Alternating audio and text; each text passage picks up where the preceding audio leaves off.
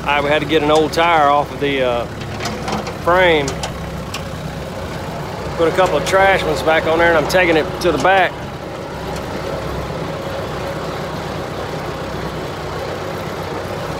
Just some of the stuff you have to do.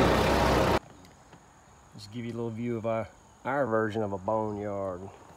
There's a 41 Dodge and a late 20s, early 30s Model A.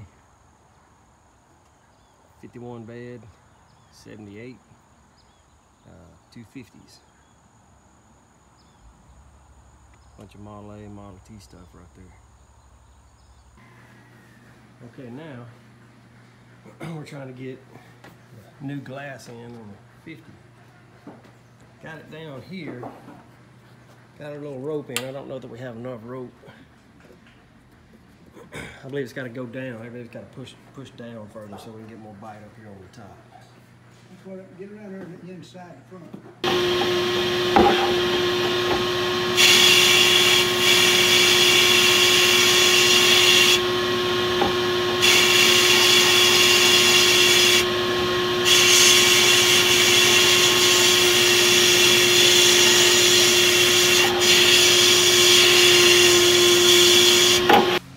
We had to put some cement on the gasket, so I actually got it on it. So we're gonna let that dry, come back and clean that up.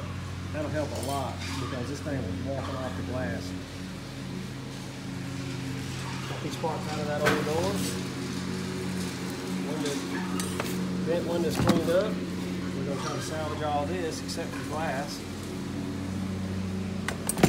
Door lock mechanisms, window regulators, very expensive. So if we can restore them, we restore them. All right, got an old tire from Daddy's because that other one was dry rotted and died on me. Oh, my shoulder's hurting.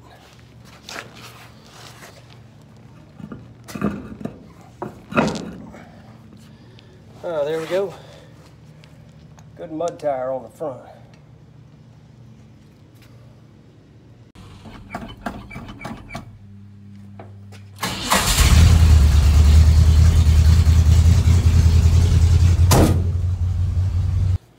Alright, I know these are a bunch of random videos, but got the tailgate red taped off, and I'm gonna start cleaning this up so I can spray it.